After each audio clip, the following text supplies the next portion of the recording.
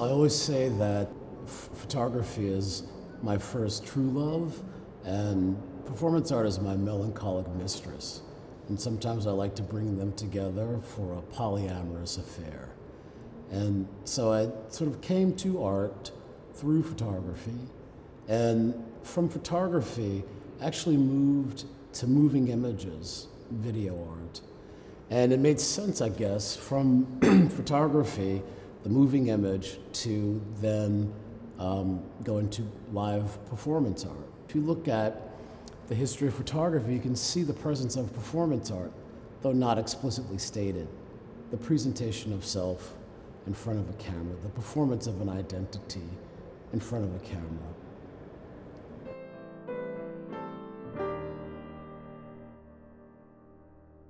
The photographs that I make from the performances are discrete art objects, not necessarily documentation of performances. And so, in my performances, I'm often performing for both the audience and the camera.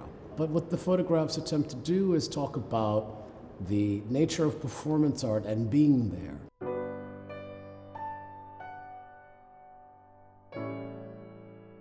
You think about all those marvelous performances in the 60s, or sometime a little bit before, that were not documented, or the film got lost, or the cameraman was too stoned and didn't load the camera, and there were no pictures. But what you did have was an audience that could talk about the piece, that could talk about the experience of being there. One thing I love about being in New York is the more experienced, sort of senior performance artist will often correct art history in terms of performances that they remember being at. And they're like, oh no, that's not how that happened. Or they'll tell me about performances that I'd never heard of, and there are no images of them.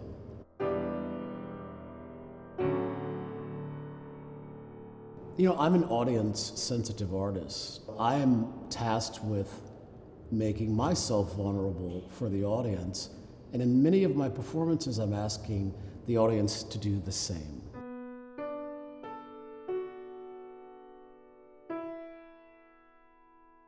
I think that what that means for me is, as a person who grew up, was born and raised in Baltimore, is that one has always being made hyper-aware of one's own body and social space. That there's a way in which the body is always on display, always under some kind of surveillance, or your body is being scrutinized by others as you move through space that may not perhaps be considered spaces you should inhabit. So you're always aware of your body in Baltimore, because in Baltimore you're so aware of death. You're so aware of people dying. You're so aware of people being sick. You're so aware of what drugs do to you, to your body, and the people around you that you love. You're always aware of your body in Baltimore.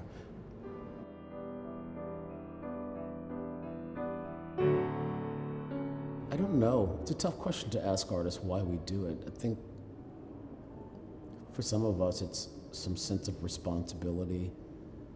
For others, myself perhaps, it's a way to save my own life. That's why I do it. I have to save my own life.